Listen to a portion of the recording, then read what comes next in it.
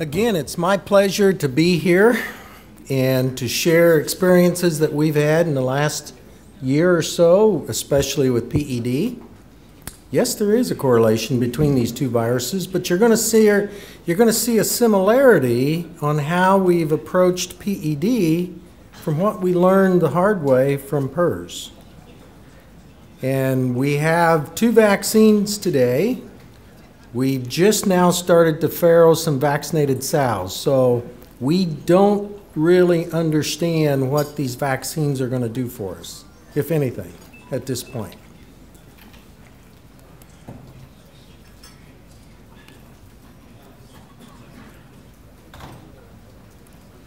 Okay.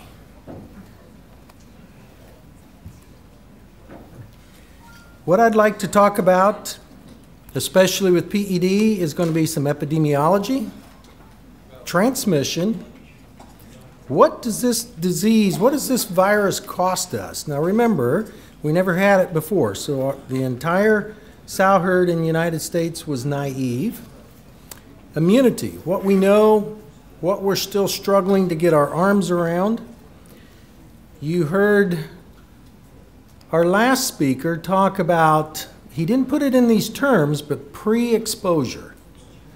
We've also learned the hard way that pre-exposure allows us to have better performance when pigs get exposed to viruses like PRRS. We're going to talk about that.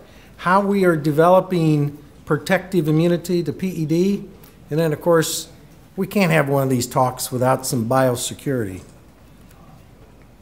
First, I'd like to start with this slide because it represents what we experienced in the United States as well. We're moving protein all over the world.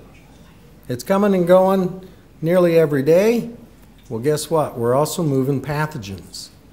And with that, we've got to be very, very careful with how we handle some of these products. And we're going to touch on this from a feed standpoint.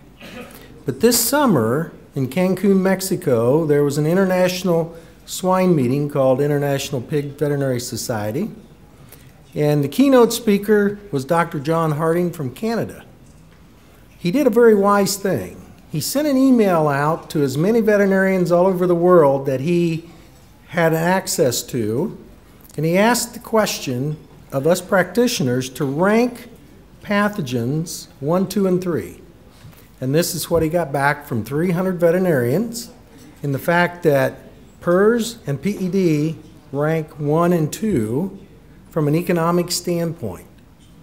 So we're talking about the most important viruses when we look at something globally. Now, in your part of the world, you've got some other pathogens you've got to worry about too. Classical swine fever, foot and mouth, and so forth. One of the first experiences that I had with high-path PRRS was in 2011 on this finishing site. These pigs were about 150 days old, and it devastated them. So I know personally what high-path PRRS can mean to everybody in this room. And I went on to list some of the clinical signs that we observed: high fever, pigs didn't eat, they had difficulty breathing, and of course when it got into the sow unit, the abortions and dead sows was pretty severe.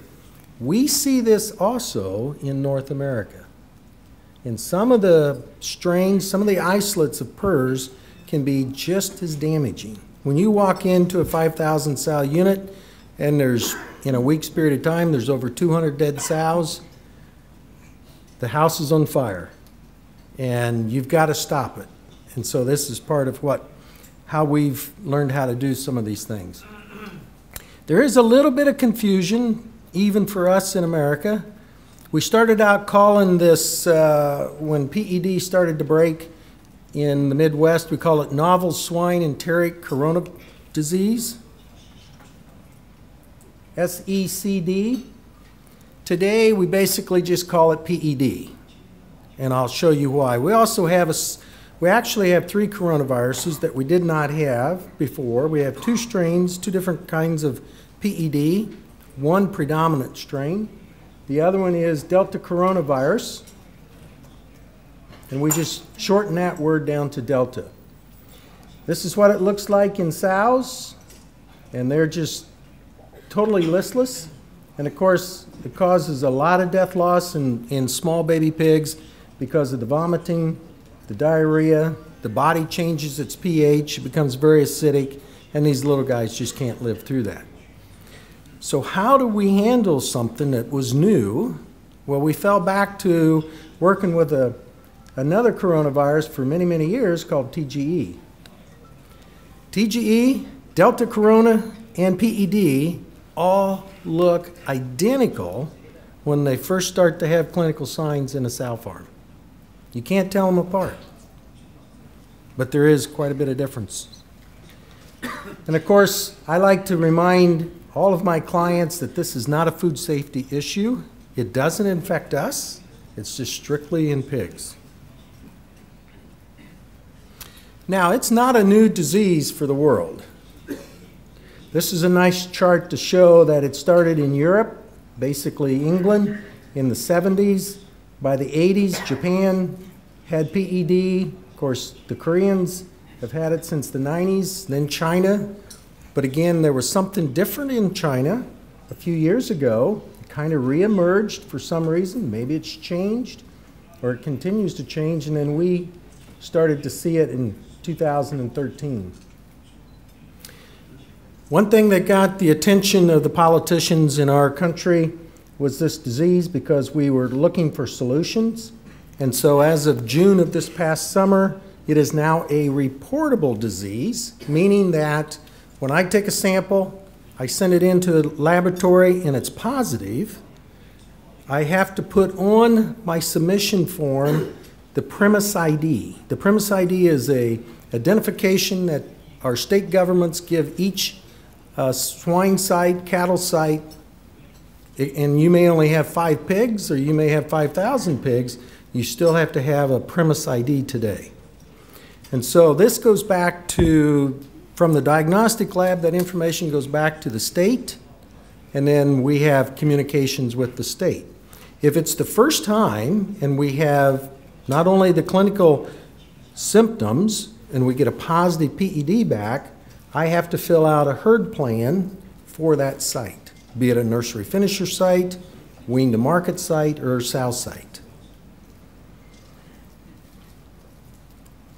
So that's kind of changed in how we handle this disease. Not all of my clients want the government to know that they're positive, so we have some situations at times. Now I'm going to talk a little bit about how fast this virus moved across the pig-producing states in the United States.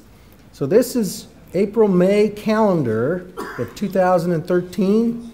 You can see locations in Iowa, quite a few miles between these sow units.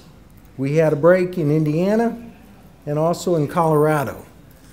Just stop a minute and think, how did a virus move to all these different geographic sites so quickly? This is going to illustrate it a little differently, and you're going to see this forest fire that we dealt with. I'm going to have a date here, and then I'll show the different states and how quickly positive cases were happening. So for this illustration, I'm just going to use April the 15th, 2 sites in Ohio. Then suddenly 2 weeks, within the next 2 weeks, we had 2 sites in Indiana. We had 3 sites in Iowa. Now, the more positive sites, the bigger the circle. And it just explodes. And so you begin to wonder, how are we going to stop this? And it also pretty much picked on all the areas in the United States that raise pigs. This again is a different kind of map, but you've seen it a couple of times today where the pigs are raised. I'm going to focus on Oklahoma because that was the first time that we started to get a little appreciation for variation. The clinical presentation is not always the same when you sit back and you look at the whole herd. In fact, talking to my colleagues, it even jumped over some sites somehow it moved across the site and never infected it. So that's when we started to think about biosecurity and trying to understand, if I have a sow farm break, what's going to happen. And I can assure you that biosecurity works. Our first sow herd that broke, the end of November last year, had 2 employees that had their own sow farm. One had 5 sows, the other one had 20 sows. We developed a program for those 2 employees. They never carried this virus to their sow farms, their little sow farms. It was a hobby farm. They were scared to death because of the amount of money. They were raising pigs to be able to sell into the show arena. For us, we have this activity. It's a hobby for a lot of clients where they raise a few pigs, they take them to shows all summer long. And we call them the show pigs or exhibition pigs. But we were able not to move it. And I thought that was really fascinating. If I can do that, why can't I eliminate this virus from some sites? You've seen this chart. Jim Lowe did an excellent job of describing this. It's a statistical technique where you weight the more recent outbreaks versus the older outbreaks. So you can look at outbreaks over time and get an appreciation for incidence. And then you can do a smooth line over those outbreaks, which clearly shows us when the incident problem was happening. Now in our practice, it started the very end of November, 1st of December, and it's continued. As of the middle of April, we had stopped all the outbreaks, even in the grow finish barns. But it started to pick up just 2 or 3 weeks ago. So it's coming again. Now I really like this type of statistical look at a disease because I can understand very clearly this threshold line that's developed from all these data points. If you break above the threshold line, then it's more like an epidemic. The forest fire again, that Jim Lowe showed us. If it stays below, it's more endemic. The virus hasn't went away. We've got it forever now. How are we going to keep it down here? Well, it loves cold weather, as everybody knows, so we're starting to see it again in a few cases. This is the graph that Jim showed on PRRS as well. Now, we have not had very many PRRS outbreaks or PRRS activity since we started to clamp down on PED. And I do believe it's because of the types of biosecurity that we've put in place. We're working with feed mills to Swiffer test in the mill on a monthly basis, only to do 2 things. We're not trying to have early detection with this. We're just trying to say, you know, is the mill doing what they can, number 1, to help prevent disease transmission? And secondly, it's an education that the mill people are part of the team. And we'll talk a little bit about feed in just a minute. This is another way to look at disease incidence over time by year. This was last year. We did not have as many breaks. We're already starting to experience some this year. I really like this chart because it graphically shows and talks about pre-exposure, which I think is one of the most important things when it comes to PRRS and controlling PRRS. This is work that J.P. Kano, when he was at the University of Minnesota, and his PhD work was able to show. So we have a naive pig that's never seen PRRS virus before. It gets infected. Well, there's just a few things that we have to know as practitioners if we want to get ahead of this virus. One is that antibodies from exposure are going to take a few days, almost 2 weeks, before I can sample that animal and use an ELISA test. But I can use PCR within a day. So you got to know the different diagnostic tests and how to use them. Now, there's virus in the blood for anywhere from 2 weeks to 5 weeks. That pig is shedding virus out of every opening in its body. And because of that, we know from Science has shown us that it doesn't stay inside that building. It blows outside through the ventilation fans. And if the air temperature, wind speed, humidity, everything's right, it's going to move to its neighbors. Shedding on a naive pig can occur for nearly 3 months. So you ask the question, what can I do to shorten this time period? I'm not going to get the forest fire under control unless I can do something to shorten this time period. If we vaccinate that pig, like here, previously exposed pig, we vaccinate it, then it gets infected with field virus, we get an antibody response much quicker. Its viremic period may be almost nothing to 2 weeks, and I've got shedding down to a month or less. And in the ARC projects, the one that I've particularly worked with the most, we're accomplishing something on a geographic basis that's kind of neat. And in talking to Dr. Lee, what they're doing in Korea is also pretty exciting. We're not just looking at the site and characterizing it, we're looking at the location around that site, and then we're looking at a geographic area when it comes to minimizing disease. How do we do that? Well, one thing is using vaccine to shorten the amount of shedding. Now, you have to support a lot of that with some management changes as well, such as load, close, expose, or load, close, homogenize. We use those terms interchangeably. Mike Murtaugh had a study, John Waddell's study, that looked at large number of pigs. What came out of that study's 5 or 6, it's probably 7 years old now. What came out of it is 3 more very key studies that look at large number of pigs, either a side-by-side or before and after type of approach, and clearly shows in all cases that vaccination gives us that ROI, that return on investment that Jim talked about. But what I'd really like to point out is how young veterinarians, like this Dr. Clayton Johnson, has taken this information coming out of University of Minnesota, looking at his system and putting the economics towards that and saying, okay, what do I need to do to make a change here? And out of that is the comments that Dr. Lowe spoke about. If that sow herd breaks more often or every other year, then we're just going to go for control. We're not going to eliminate because the money isn't there to support that kind of thing. You're also going to hear us in America talk about time to stabilization and time to baseline production. And I've got some charts that are going to talk about baseline production and how we're using that.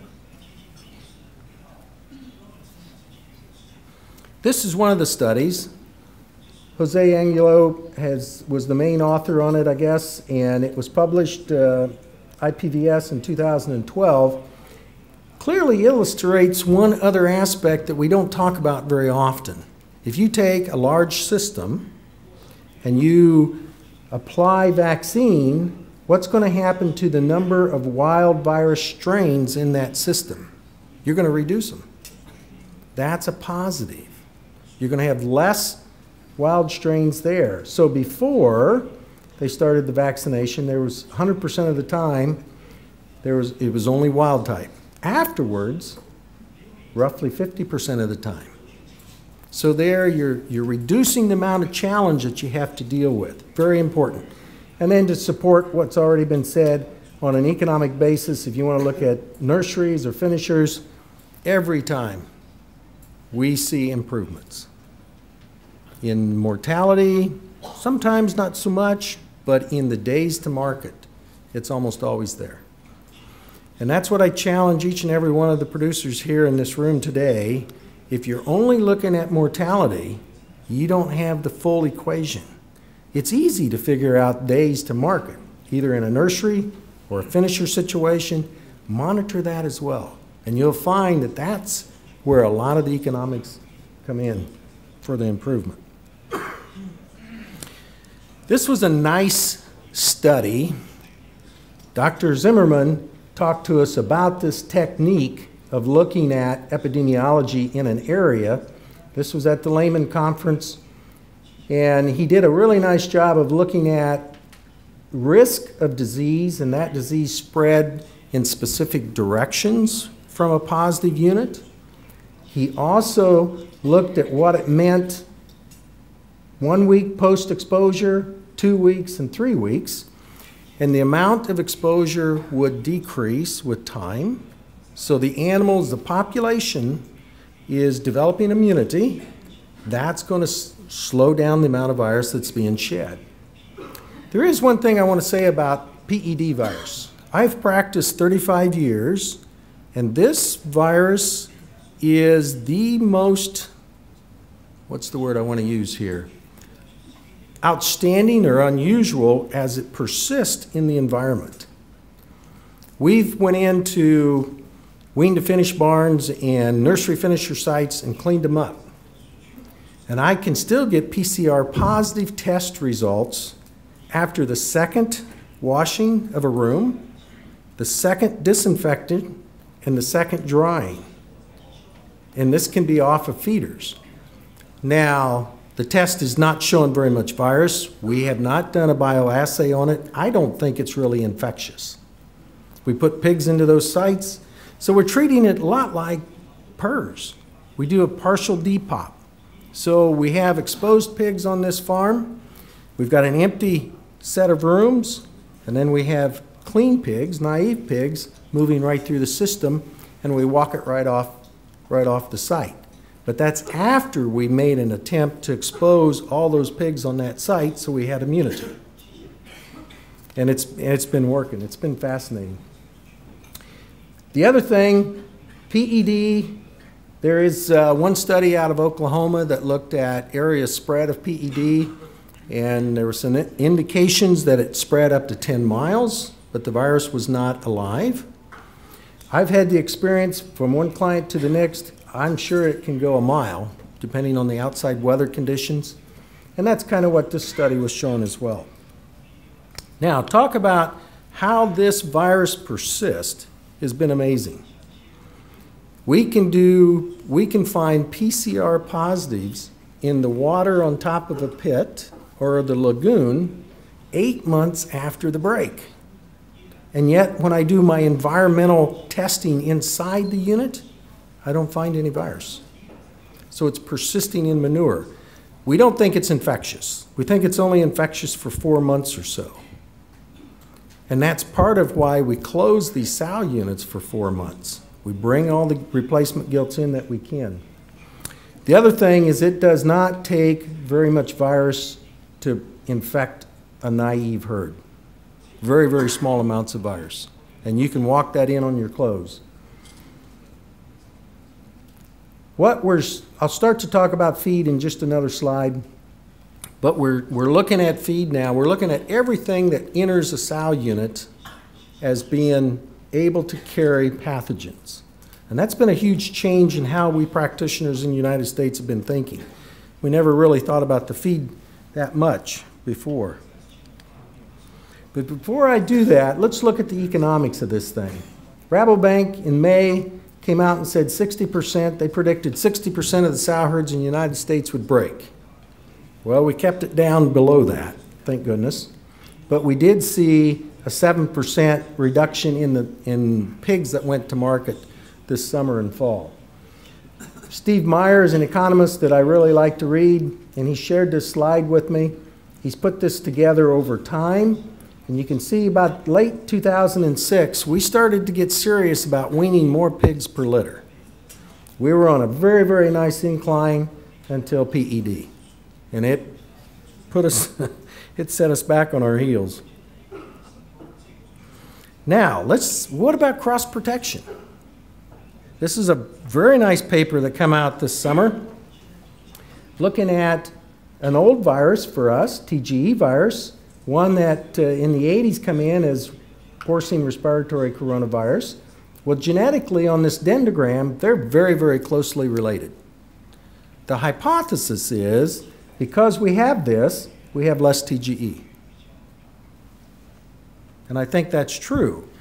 Well, I had some unfortunate experiences where we might have broke with Delta coronavirus first, and a month, 6 weeks, 8 weeks later, the poor guy broke with PED.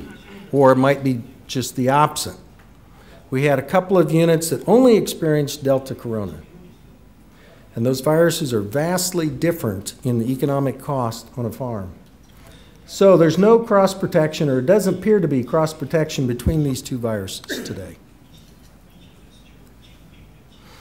I like this schematic because it shows the spike genes and the membrane genes. Now, I mentioned the fact that we have two conditional licensure vaccines in America. One, the Harris Labs vaccine, only has the spike genes. The Zoetis conditional licensure has both the membrane and the spike genes. So we're testing to find out if they're going to work, and if so, what is our expectations after using them. But our program has been this. We have excellent diagnostic labs. We can get a diagnosis within 24 hours unless it's a weekend. So that was our first goal. As soon as there was clinical signs, clients were calling us. We had samples into the lab. In the meantime, we were talking through with them how to collect, what to collect, and we started to develop the material that we wanted to use to feed back to that sow herd. We would take a sample of that feedback material if the sow herd was not stable. So if we had some PRRS moving around in that sow herd, we'd take and send that in to make sure we didn't have PRRS in our feedback. Now you can throw this feedback material in plastic containers, put it in the freezer, and it lasts for several months. It's still infectious. We'd try to get all the replacement gilts in within a week for the next 4 months. We started to review with all the farm staff and owners about external biosecurity. We fed those sows back usually 3 days, 3 consecutive days. Sometimes there was weekends, we jumped a day or two, but in between, but we tried to feed them back 3 times. The reason we selected 3 times is only because of biological variation. We wanted to make sure every sow was exposed to enough virus. Now, we really didn't know how much virus at that point, so that's how we came up with 3. And the goal was to observe those sows. We wanted 90% of the sows to show some kind of clinical sign, be it off feed, diarrhea, or both. And then we immediately began to work on the internal biosecurity. We didn't start that until about 10 days, 2 weeks after we had everybody exposed. We had the farm staff educated, where we started to clean. We have never cleaned sow units like we have in the last 18 months. It's been amazing. Lactogenic immunity. Basically, that's what's protection for the baby pig. And of course, lactogenic means it's in the milk. We know that oral exposure creates protection for these baby pigs. We're trying to get our arms around how to use the vaccines that are killed to see if we can have protection. Now, that might mean that we still don't vaccinate in naive herds, but we're going to vaccinate in some of the exposed herds. We're still working through that. Again, duration of immunity looks like it's 4 months, possibly a little longer in some cases, but there is going to be a little variation depending on the site. And this comes into play because we have a small number of clients that have elected to constantly feed back. We had one client that was feeding back on a weekly basis, and I tried to get him to stop. And he did break with PED this fall. And again, you got to remember what you're doing on the site. What is happening to the population? So the others that wanted to feed back, we went with a population approach, just like we've talked about today with PRRS. That seems to work the best. I can show you charts of how often we're feeding back, and I think in most cases we fed back too often. So we're looking at quarterly. This fall, we're talking to clients about biosecurity. Basically, we have 5 categories. Feed is going to be the number one that's on everybody's mind in America. We are using Swiffer test. We're going into the bins, on the outside storage bins. We're Swiffering the dust, not the feed, just the dust that surrounds that bin that's above the feed. In some cases, we're finding PCR positives, and relatively low. 28, 29, 31 is kind of the range that we'll find it. And that's pretty typical of an environmental sample. Transport, I think, is still going to be our number one transmission issue. We started Swiffer testing trucks, trailers, cabs, you name it, and it really involved and engaged truckers into the cleaning process. It allowed us to talk to them about the education and how to do this properly. This has been one of the biggest changes for us when it comes to fomites. Basically, that's just a fancy term that means anything that comes onto the farm, boxes, bags, whatever. And we'll cover that in just more in a minute. Manure management is an activity that's going on right now. A lot of my clients have built these kind of sheds where we compost the deads, the afterbirth, baby pigs, sows, whatever. And we found very early that on the top of the pile, it got so warm, so hot, there wasn't any virus. But in the fluid down around the base of the compost pile, there was plenty of virus. And again, that's just part of our environmental sampling. On the feed, we have clients doing a couple of different things, and the feed companies have really got involved with this and helped become, and they've actually become leaders in helping us find alternatives to animal protein, like spray-dried plasma. If a client doesn't want to feed it for whatever reason, we've got alternatives today. And we're also looking at DDGSs as a possible ingredient that might be bringing in some of these pathogens at times. A new, and I'm not sure how quite to talk about this, but this chemical treatment, it's been done in poultry rations for a long time, I guess. It's a formaldehyde acid combination product. Salcurb is one from Kimmin that comes to mind. We have another company that makes a similar product. And the Pipestone people have done a kind of a concept study and clearly has shown that it does kill PED virus over a course of a few days. Transport, we're not necessarily asking our transport people to have a TAD system to super dry these trailers. If you give me an overnight with a little bit of air moving and warm, there's no virus on these trucks. So with the people and the fomites, we bought bio sheds. We put them out by the road so that we do not have deliveries and the delivery people walking right into the office of the pig unit. We've put in fumigation rooms. We're looking at disinfectant mats to walk on as we enter the unit, or if we have to step outside the unit, we're disinfecting those boots, we're changing boots, we're using shoe covers. So when I drive up to a unit, I get out at the road, we spray the tires off, I swing my feet out of my car, put these booties on, and walk into the unit. So those are the kind of things that we've changed, and it's been helping.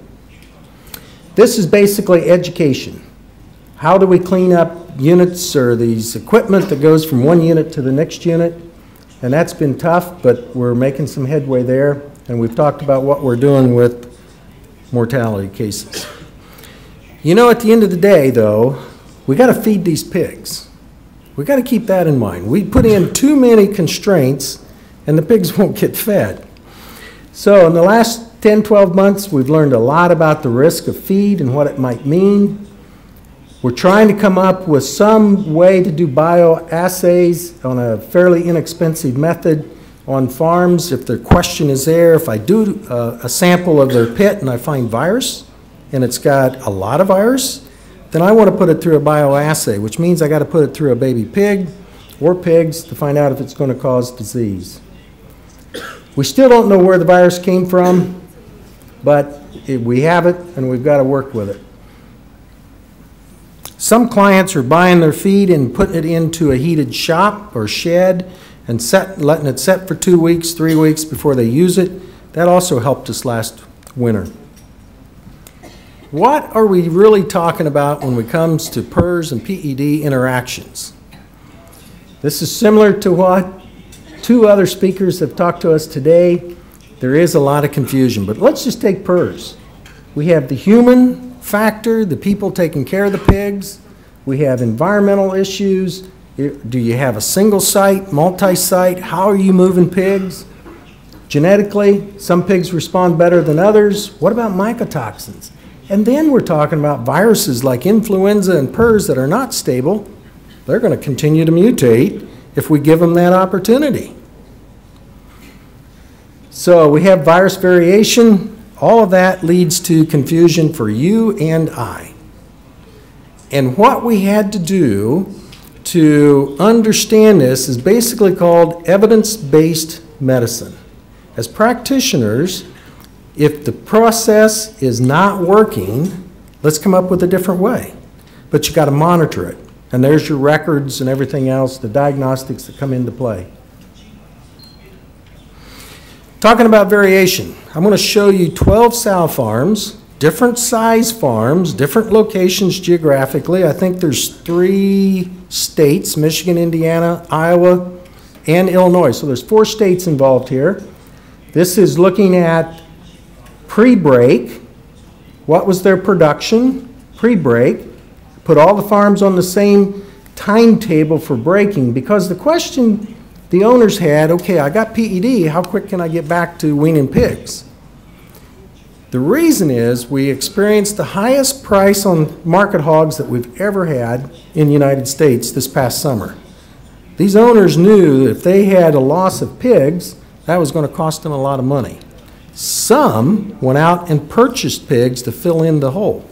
Others chose not to.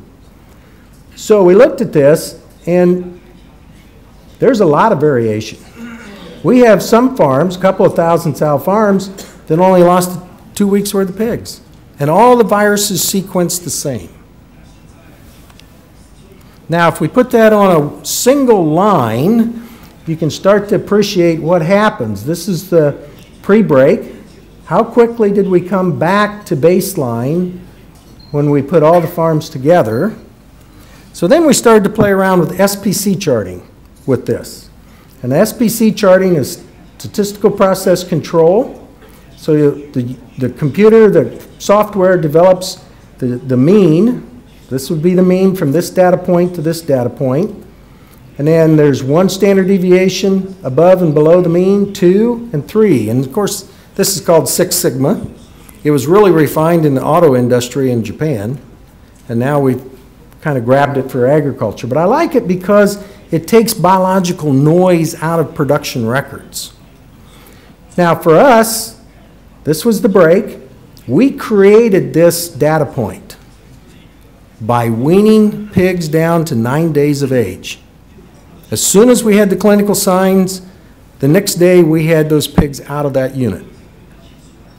It's a lot of work, but you save pigs.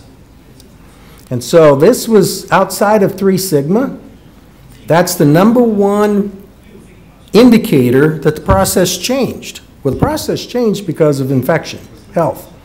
And then it takes us almost 8 weeks, about 7.5 to 8 weeks to get back to baseline production. Now, clinically, after 4 weeks, there's very little diarrhea.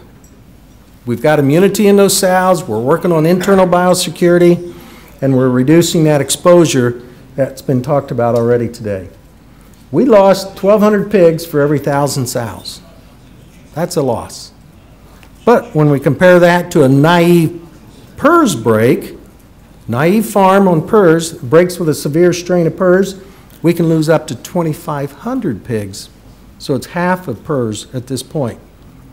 Now we can change this a lot on farms by vaccinating. Well, let's look at 2 of the other coronaviruses. The last TGE break we had was in February of 2013 in a 2,600 farm, and we came back to baseline production within 5 weeks. The Delta coronaviruses we just don't hardly lose any pigs. They scour, they dehydrate, but if we give them supportive care, we can keep those pigs alive. So it's really important that you understand what virus you're dealing with. And then if you have PRRS virus in your feedback material, guess what? We just spread it. PED did surprise us in the United States. We weren't ready. Secondly, we weren't ready to understand the feed component of transmission and how this all worked. But we have really good things to talk about as well. All of the major players, the veterinarians, the pork producers, the diagnostic labs, the USDA, came together and started to help us understand, doing trials, providing money for us to understand how to get this virus under control. Most of my clients went for elimination, and I would say after the first winter, we're about 80 to 85% successful with eliminating virus. Now we got to keep it out for those that are trying to do that. And then we talked about constant exposure. There was one method. I had 2 sow farms that wanted to do a planned exposure. You know, as you get a little gray hair and you lose your hair as a practitioner, you got to come up with some really unique things sometimes. And so I asked this one producer, he'd broken his finishing site, and his sow site was clinically negative. We did some testing, we couldn't find virus. And I said, what if we take 3 weeks worth of sows out of gestation, take them down to finisher, expose them, do our biosecurity so we don't carry this back to the sow unit, get some immunity in these sows, bring them back and farrow them. You know, we lose less than 2 weeks worth of pigs. You got a lot of staging there to do, but it works.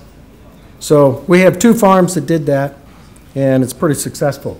The other thing I want to mention on this area regional control projects is the communication between the clients. It was fantastic to watch them. You know, if they break with a disease, be it whatever, they're calling their neighbors and saying, hey, maybe you don't want to drive down this road for right now. This is the status that I have, and this is what we're doing. The sharing from producer to producer got veterinarians involved, and it's really a positive event. I just want to leave you with the fact that in the midst of the firestorm, it doesn't look like you're gonna just jump off the cliff. Well, there is life after PED. With that, I want to thank you.